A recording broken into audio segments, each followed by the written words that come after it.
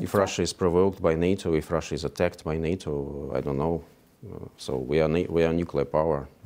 Why not? So it's not the right thing to threaten Russia and to try to interfere. So when you're dealing with a nuclear power, of course you have to calculate all the possible outcomes of your behavior. I don't think we're committing war crimes in Ukraine. Of course, it's not up to me to assess. I'm not there, you're not there. You're looking at the videos, you're looking at many of videos who are considered to be fake news. They were not targeted.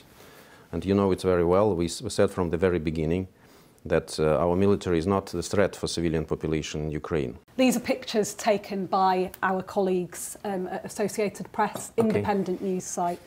These are apartments on fire in Mariupol, hit by Russian missiles. How do you know it's Russian missiles? It can easily come from Ukraine, from the center of the city. It happened in Kharkov, it happened in Mariupol, because they have their own missile launchers.